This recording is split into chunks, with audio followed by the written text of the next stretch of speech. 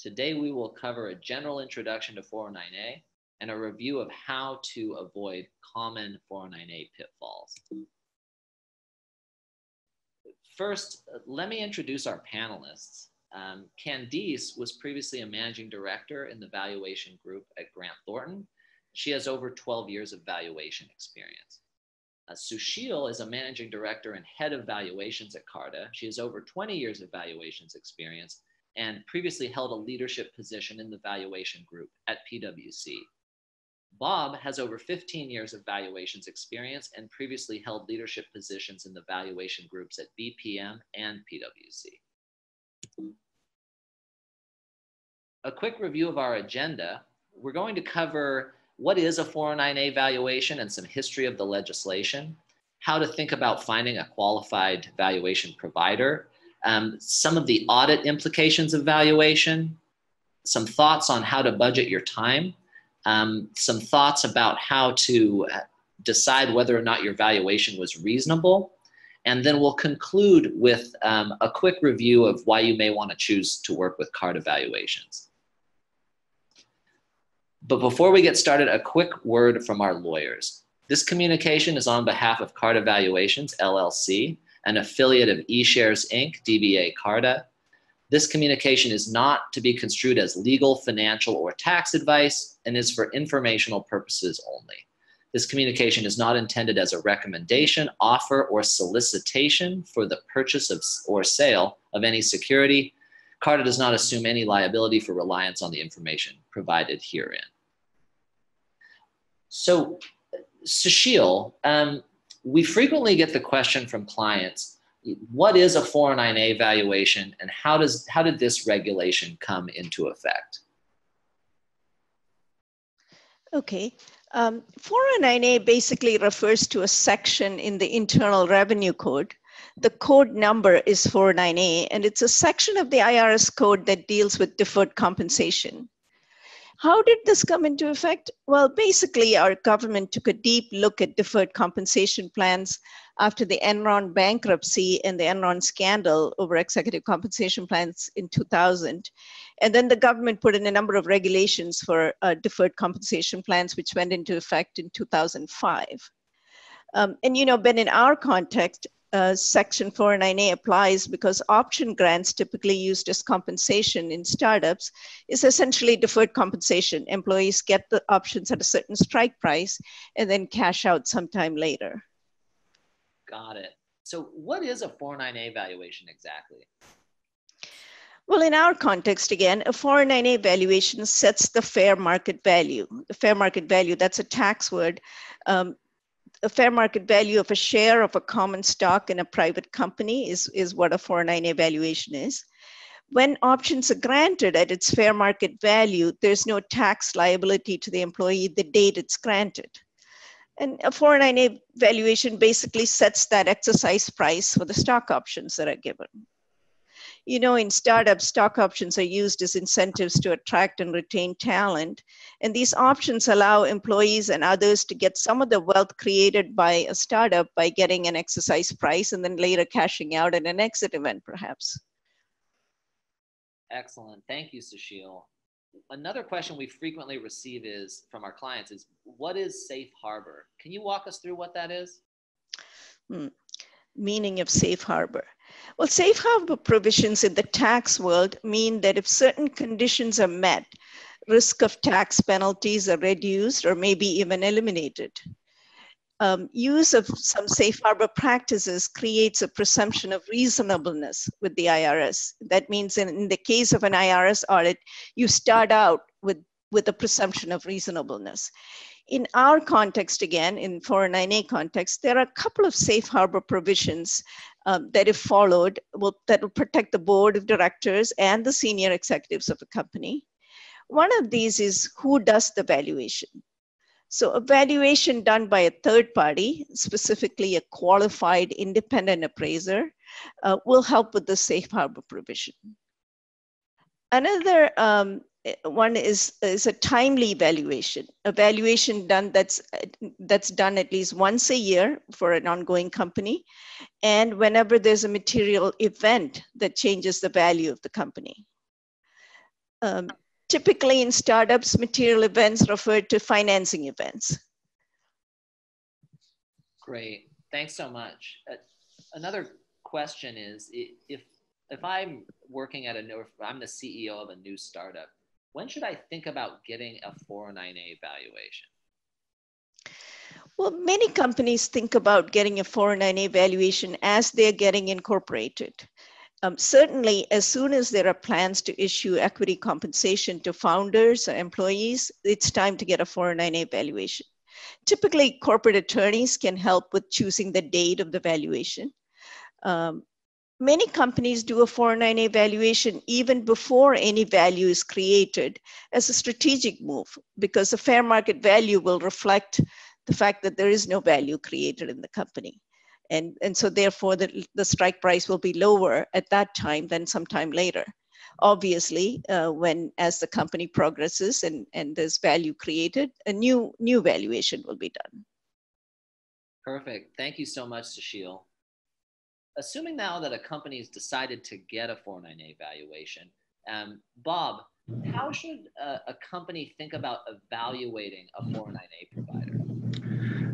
Thanks, Ben. So first and foremost, you want to make sure that, as Sushil mentioned, the appraiser is independent of the company, and typically that means is free of conflicts of interest. And the 409A report ultimately will contain certification to that extent, but for the purposes of the senior executive at this point, basically it means that you want a third party who's not related to the firm, and unfortunately this also means that you won't be able to pay for the services of the appraiser in equity, like a lot of startups tend to do. The second thing, and this is a bit unfortunate, is that there are a lot of bodies out there that issue credentials in valuations. Unfortunately, there's no single body that really regulates the valuation profession, unlike the bar with the legal profession or the AICPA with the accounting profession. So looking at appraisers tends to be akin to looking at a bowl of alphabet soup. What you want to do is make sure that when you talk to a potential appraiser, make sure that they have extensive experience in doing valuations of all types, but specifically with 409A, and that they can point to experience in ideally your company's particular industry or sector. It's one thing to have 20 years of experience in valuing retail establishments, but that really doesn't help you very much if you're a B2B software company. So you want to make sure that your appraiser understands both the industry that you're in at a macro level, but also the specific subsector of the industry that your company is competing in, so that they can fully reflect the opportunities and risks of your particular company. You also want to make sure that the appraiser has had some broad experience in taking valuations through the entire audit process.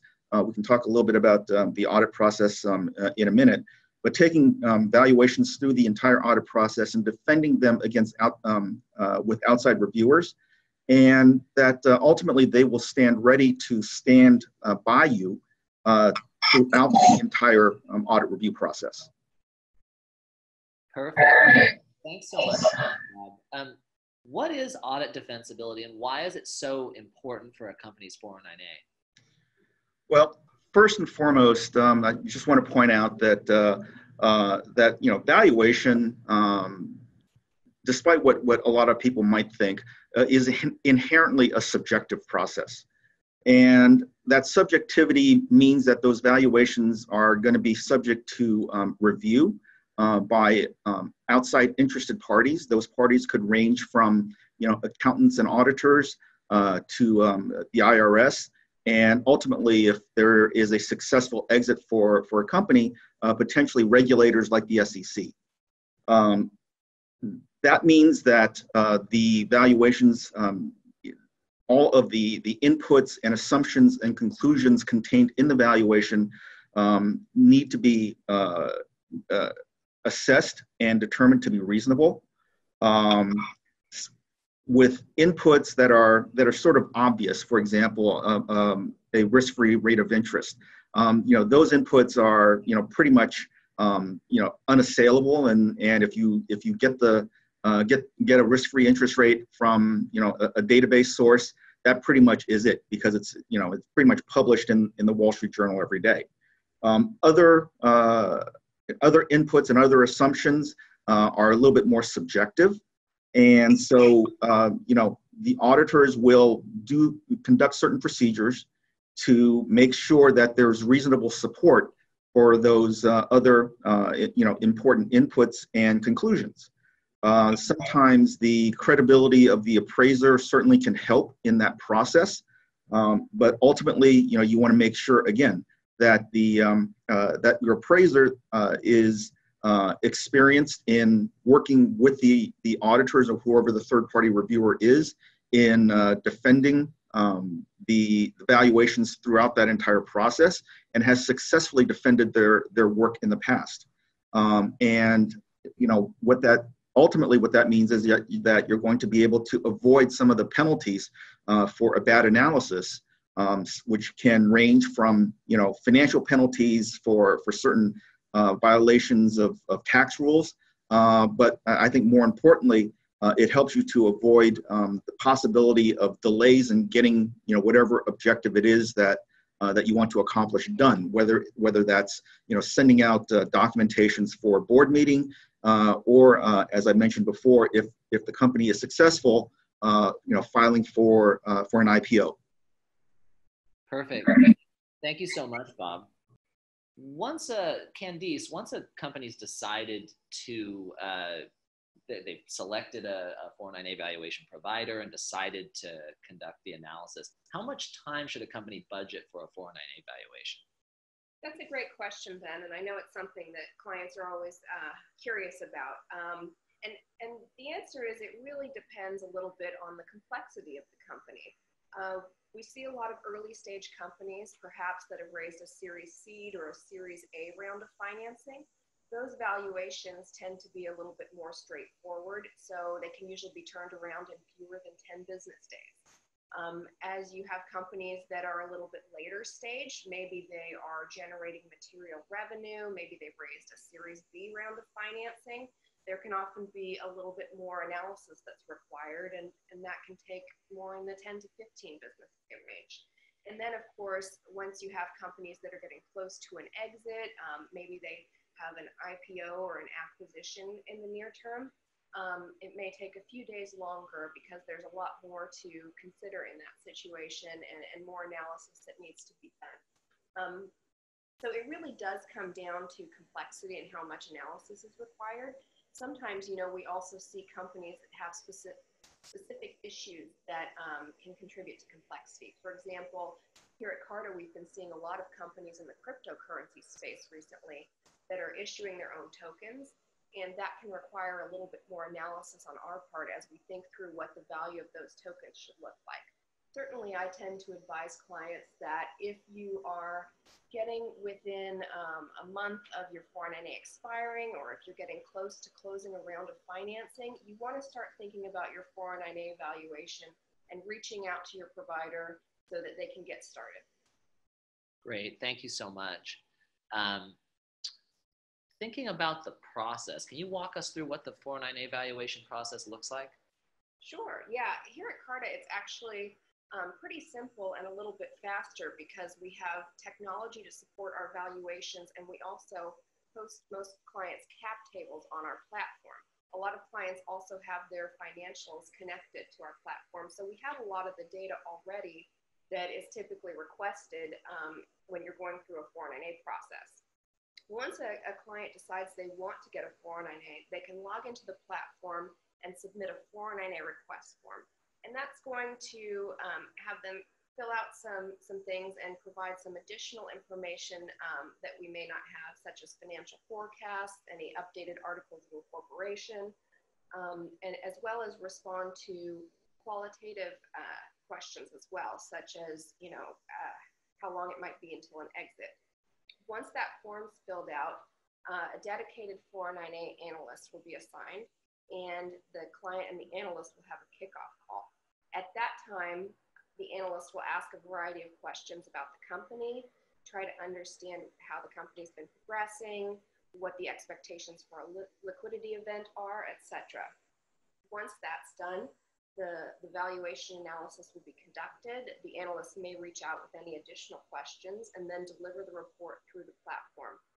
The client can then go ahead and have a review call at that point with the analyst if they have any questions and want to get some additional understanding of the valuation report.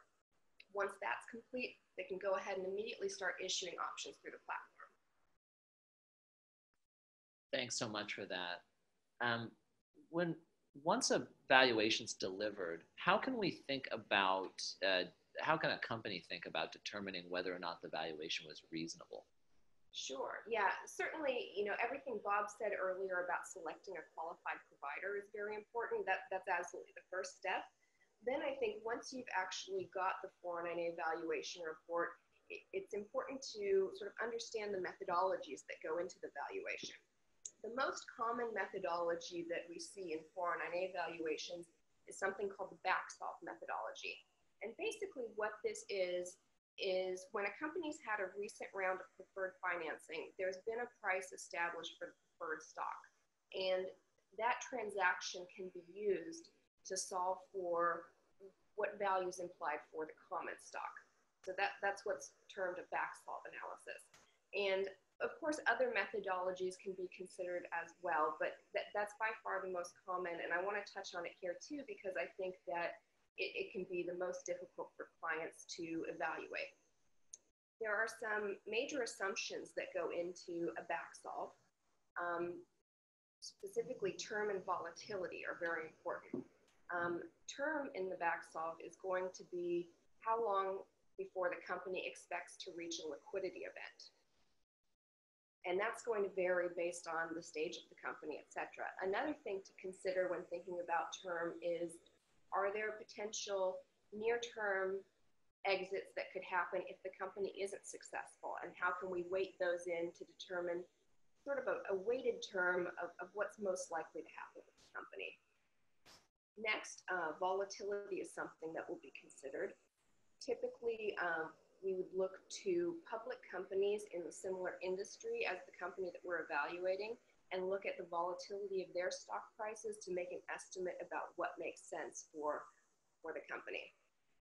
Finally, another input that you'll see in the valuation is something called the discount for lack of marketability, or DLOM. So effectively what that is a discount that indicates that a share of common stock is much less marketable or less saleable than a share of preferred stock. Because it has different rights and preferences, it tends to be a less desirable class of equity to hold. And discounts for lack of marketability can range anywhere from as high as 50% in a really early stage company where there's a long term to exit, to as low as something like 5 to 10% if the company is right around the corner from an IPO. So that's just something else to think about and evaluate when you're looking at the valuation report. Excellent. Thanks so much, Candice. How can a company make sure that their valuation analyst takes into consideration all of the qualitative information associated with their business? Absolutely. It's great to sort of dig into the numbers and think about all these specific assumptions, but we also really need to step back too and think about the big picture. Clients really know what the story of their company is. They know what's happened over the past year. And you need to think about big picture. Does this make sense? If you had a great year, you really beat your forecasts and did really well, you'd expect an increase in your value.